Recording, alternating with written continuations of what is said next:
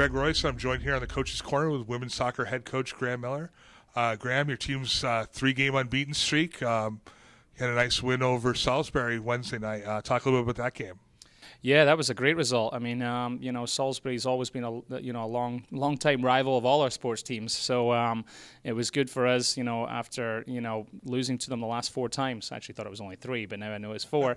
So I forgot about that one. Try and put them out of my mind. So after losing 4 games in a row to them, it was nice to finally get one. And the girls really played well. I think they built on the performances of the week before against Catholic in the second half and Frostburg. So it was nice to come out against Salisbury and play a really good 90 minutes. And we did have a little spell after we scored where we kind of let them back into the game, but it was great that after they scored we got the momentum back, and just a great goal to from Lexi in the first one, Sajak, and then a great finish from Elena to that header with her size to give us that win with 3 minutes to go. So it was a really good win for the girls, and hopefully we can build off of that.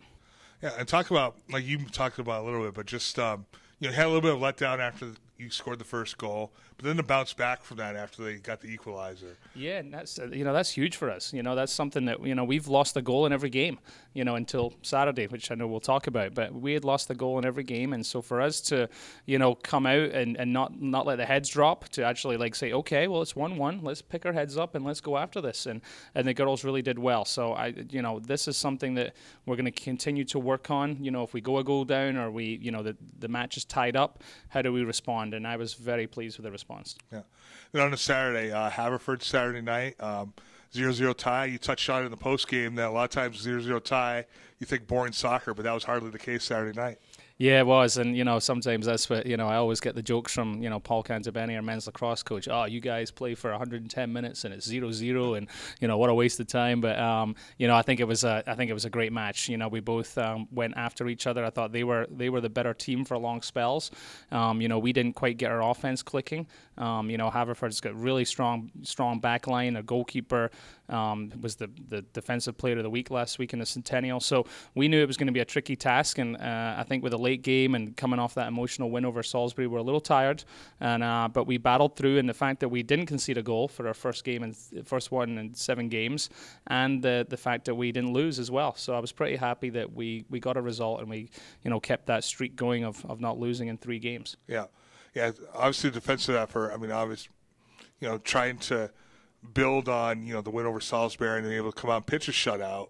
That's going to give your goalkeeper and your backline some confidence. Yeah, Tiffany's come up with a lot of saves, and I think she's been unlucky with some of the goals that have been scored on her. They've really been pretty sweet shots. So, for her to get a shutout, make some saves, tie her career high in saves, and for the defense, that's a fairly new defense that we've had to assemble since we lost Emily last year to graduation.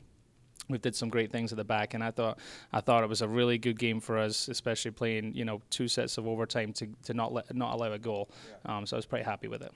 And then first overtime, you guys probably had the best chance of the match, and looked like it was in, but stayed scoreless. Talk a little bit about that. Yeah, I thought she was going to do it again. Elena, has been, a really good freshman center back for us, but she's also got that long throw in, which is huge. And then she, we started putting her up for corners on the goalkeeper right in the 6-yard box. Hopefully I don't give too much away here for teams this week. But so she's just, she's got the height, and she really wants to go after the ball, which is, half the battle. We really need to get players that want to get up there, want to beat a goalkeeper, and, because it's dangerous. You might get punched in the head or whatever. And, she did it against Salisbury, where she just, you see it. She's right above the goalie. And in this case, again, she wins the header, does everything right, puts it down on the ground, and the goalkeeper just comes up with an unbelievable save with her foot. And, 90% of the time, that's probably a goal. So, that's why that goalkeeper, like I said, was the defensive player of the week last week for them, and what a great save. And but we're going to keep trying to do our best on set pieces. I think that's where we can get a lot of goals from. Yeah.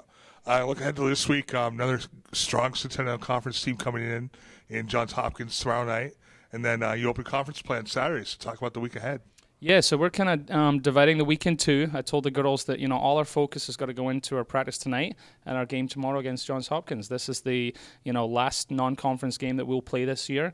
We're 3-3-1 right now. It would be great to, go into conference play, with another win. So, everything's going to come down to, how hard we work tonight in practice, the video sessions that we're going to do, and then, Hopkins tomorrow. And then, that'll be us done with non-conference. We're going to give them a day off Wednesday, and then we're going to be ready to go for Widener on Saturday. So all the focus right now is on that game tomorrow, and then we will regroup and get ready for Saturday. And it's going to be, another tough race in the conference, and we want to start well away to Widener. All right. For Graeme Millar, I'm Greg Royce in the Coach's Corner. Coach, thanks for your time. You're very welcome, Greg. Thanks.